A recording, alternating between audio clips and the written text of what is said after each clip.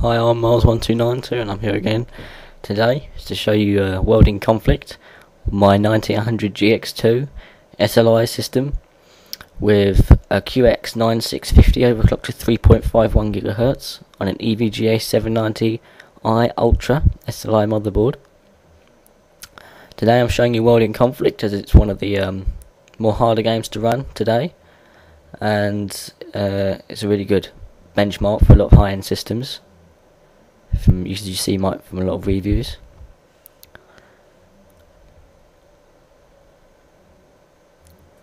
Now I'm just mucking around here on the second level, which is after the assault on Seattle.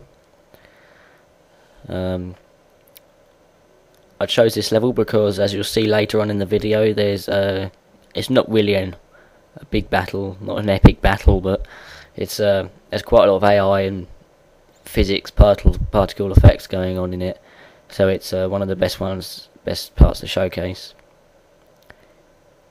Here you can see it's one of the other cool thing I like about the game is when you zoom right in on people, you can zoom right into these little tanks and guys over here, and you can see all the textures are still crisp and perfect, which is a really nice little feature, as they've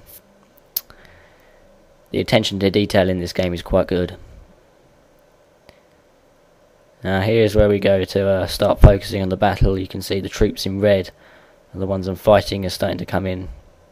I'm not the best at this game and haven't completed it yet. I've had it for a long time, I haven't had time to play it. I'll give it my best shot.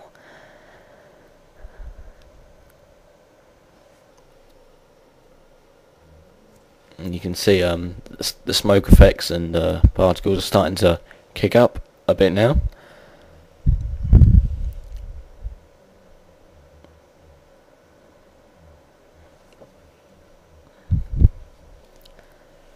So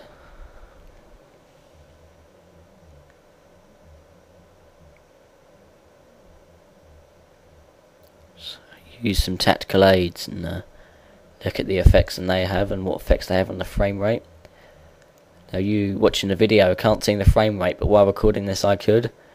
Didn't know how to make it show, I have no idea, but the frame rate doesn't go above 60 because I've got VSync on, so I don't know what the minimum I've had on this level is about 39. I think at the lowest I saw it go, so it's not dropping below the 30 zone. It's staying high, usually in the 40s, 50s.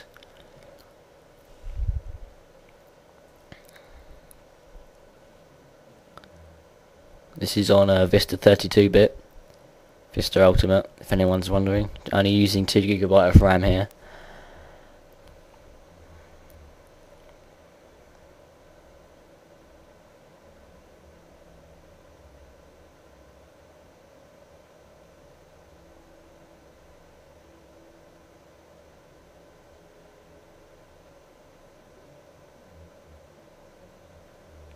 If anyone might be interested, I've got a video coming up this June of it's going to be a video review in 3 parts of the GeForce GTX 280.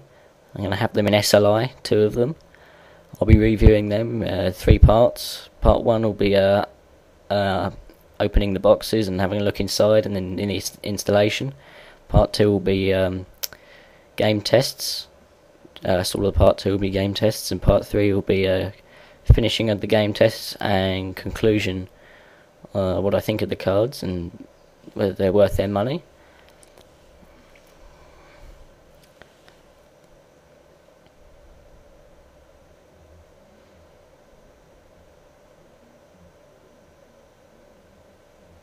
Like these cards I have here, I'm not expecting them to be too amazing, the first stages. Like these cards, the drivers did need to I usually find after about 2 or 3 months they're starting to become quite fine for me.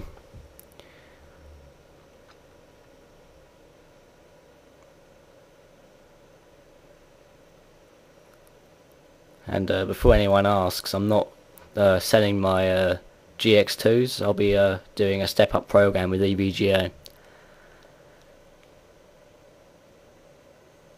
The video for the review of those cards should be up on about 20th to the 23rd of June.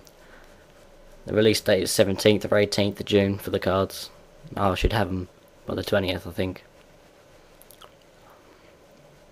Back to the video, it's really nice. All the explosions happening and dust and smoke. Still not affecting frame rate too badly. Still running really well.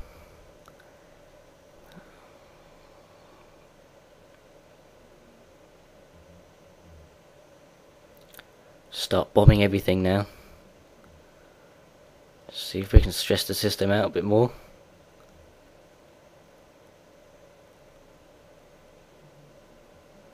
So we see it's all starting to hail down,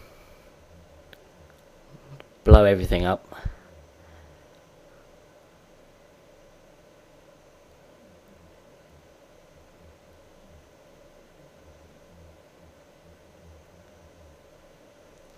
The frame rate is still not affected.